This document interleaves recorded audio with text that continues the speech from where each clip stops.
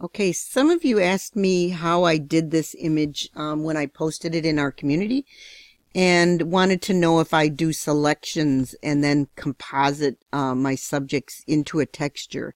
And I don't do that because I found I don't like the selection tool. To me, it was very frustrating, especially when I first started trying to use Photoshop, and oh, it drove me crazy. It would select some parts and not others, and I couldn't. And plus, if you look at this image, I have all these fine details that I think would be impossible to select and move this image into an on top of a texture or something. So I'm going to show you how I do it. I'm in On1 Photo Raw. They have a place where you can upload all your textures, and then there's a file of them right here.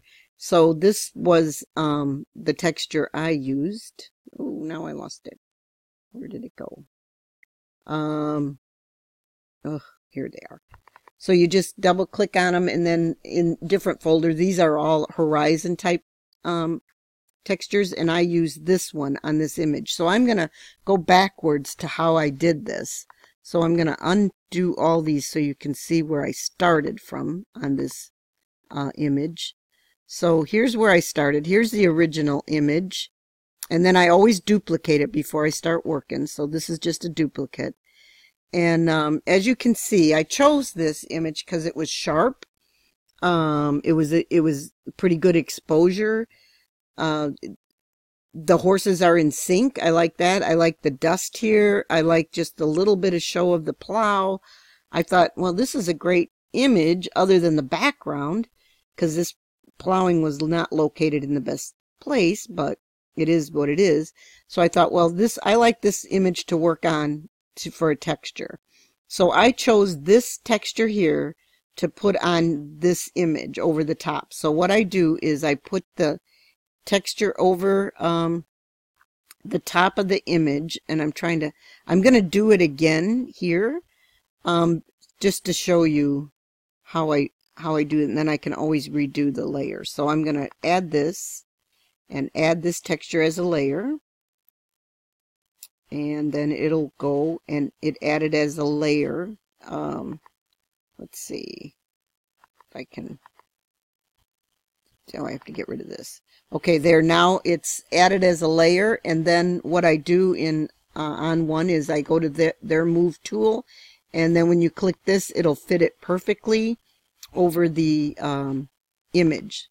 And then what I do is I kind of reduce the opacity so I can find my subject, and I leave it at normal because I'm going to paint these back through the texture. This is how I do it. And so I reduce the opacity so I can find my, I'm going to close this, so I can find my subject. Then I go to the selection tool here, and I adjust the brush so it's about 80%. Sometimes I'll go down to 70 depending. And then I always use a really nice soft feathered brush. And you have the selection tool in Photoshop too. You can do the same thing. You just put your texture over your image, and then you would mask it through. So this would be painting. I'm painting it says painting out, but I'm drawing them through this texture. So this is I wanted to show you how I do this. So when the first pass, I don't care if it's, I just get it all in there just to kind of see if I like the horses with the texture, and just really quickly go over it. I can change it later or fix it up, be more precise later. I just want to get an idea of what they look like in this texture. So then I go and I put it all, the opacity, and I like the color scheme of the horses with this texture because they kind of match. But if I selected it, and you see how they're floating here, they're not grounded, that's what I don't like when people do composites. I don't want my subject just floating on the texture. They have to be grounded. So what I mean by that is I'm going to draw some of this ground in here to keep it in the image, because if you look at the where they're plowing from right up here all the way down, there's no distractions. This truck is past the sand, so I have all this area to work with. I don't have to worry about things in the way. If there was manure here, I'd take it out before I did this. But what I do then is then, you know, this is what I do. And then if I want to bring the ground in, I would reduce the opacity of the brush, say, I don't remember what I did, but low, and then just bring a little bit in. So some of the color of the texture is there, but it's not so bright. Like if I did like 100%, it wouldn't match the texture. So I'll show you what I mean like this. So here, let me try this again. Let's see.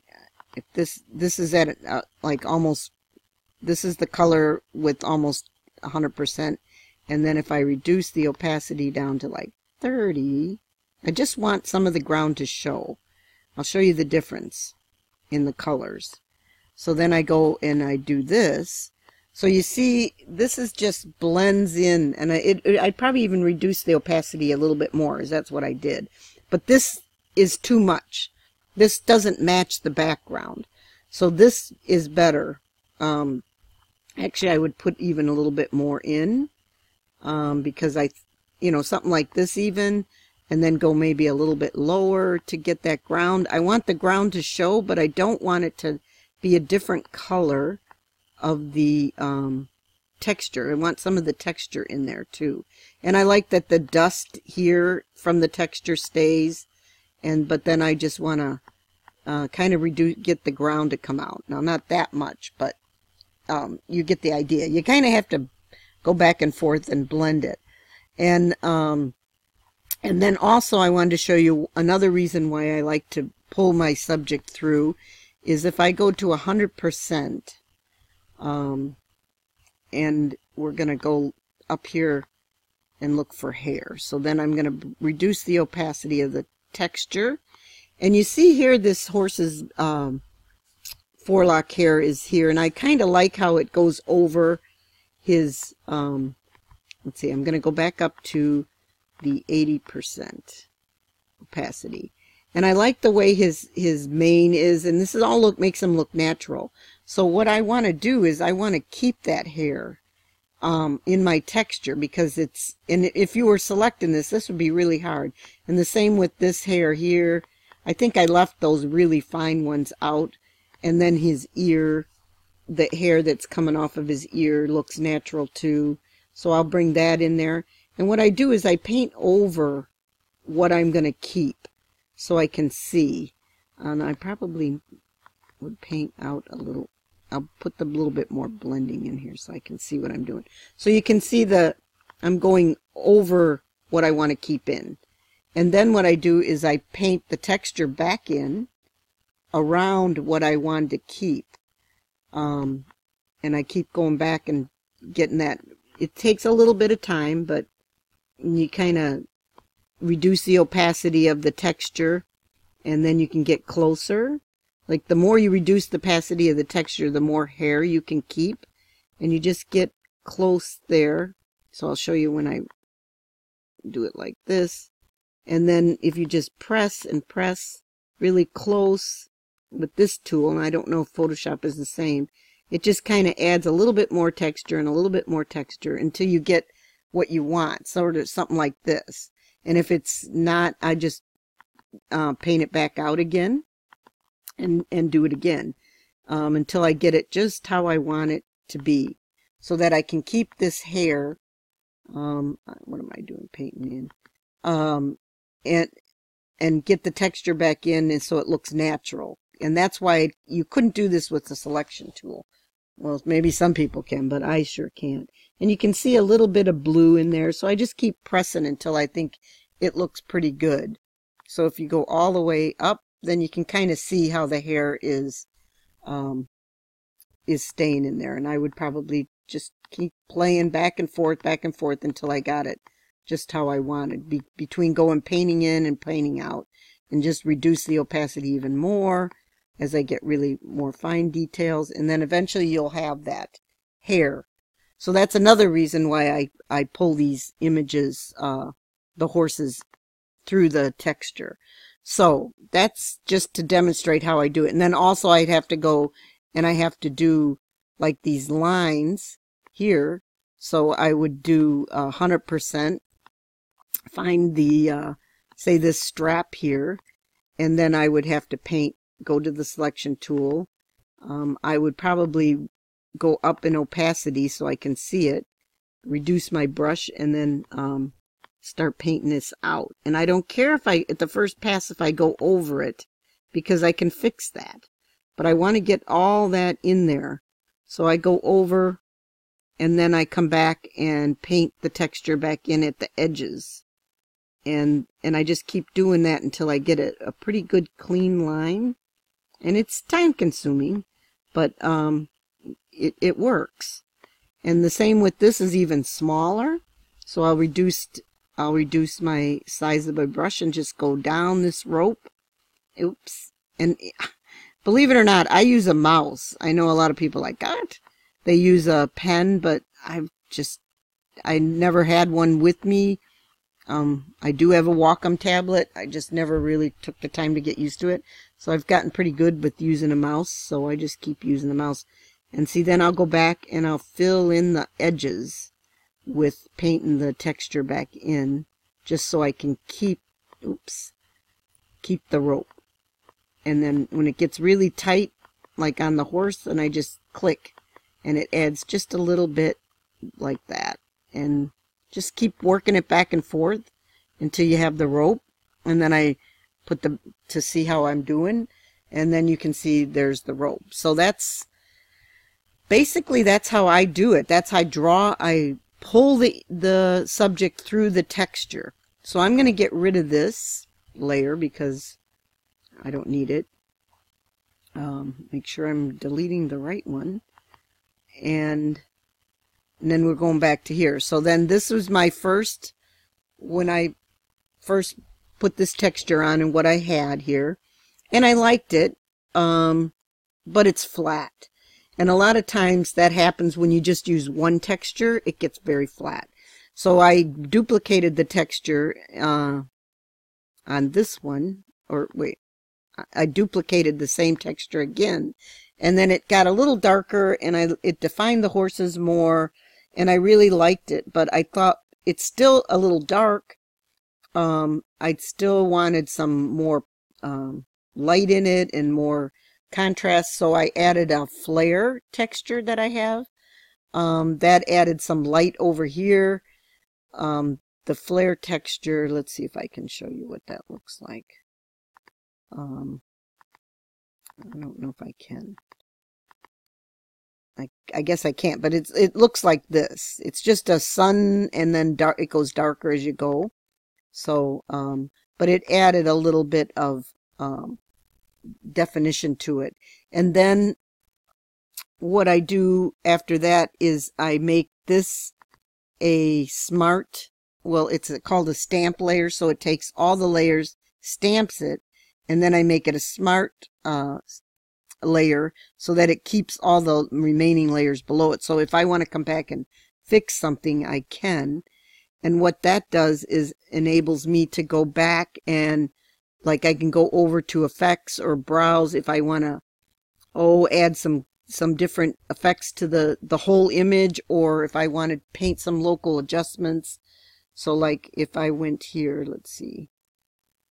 So say I wanted to add some exposure or paint some local adjustments. I did that here. I added some, dodged it and added some, some detail so that the clouds had a little detail. And I could still come back and play with this image more. To me, right today, it looks a little dark. See, a couple days later after you do something, you want to go back and look at it because sometimes you think, it could use a little bit of something. So I'm going to increase the midtones and, I don't know. There's all kinds of things you can do in the development thing. And then also in effects, On1 has all these different effects. I could add a glow, which I do a lot with my images. I think I already added a glow. Like, this looks dramatic, but I gotta, before I do this, I gotta make sure. Oh yeah, I can get rid of it. But you reduce the opacity, and this is how I get kind of a painterly look to it. I go really drastic like this, and then I reduce the opacity until it's kind of just how I want it, and then you get more of a paint type look to the whole image. I already did that in this image, so I'm not going to do it again. So this is how I play around with my images in On1, and then I can go back to layers again. It'll take a while because it has to render all those things, and then I'm right back here, and I still have it. And then I also, in here, I can it's going to render this again, I guess. Then I can export it, and I can keep all this in my hard drive, all this information, and then if I want to export this to show on Facebook or somewhere else, or for a print or whatever, I can do that. And I got my logo here, and there's all kinds of presets you can do for exporting. I think Lightroom has that too. So that's what I do. Basically, this is what I do to get my textures, is I pull the image, my subject, through the texture, and then I start adding textures and adding effects until I get something that I'm, kind of happy with. So I'll probably do a course on this. I did one before, but I'll probably do a little bit more advanced course on this in our community, in case you're interested in learning a little bit more in depth and how I choose the image, how I process the image, and different things you can do with textures. And sometimes I don't always change the background and use textures. Sometimes I just enhance a good photo with the texture, and I'll go over that too. So, but I just wanted to show you that I don't select my subject. I pull them through my textures. So I just wanted to share that with you.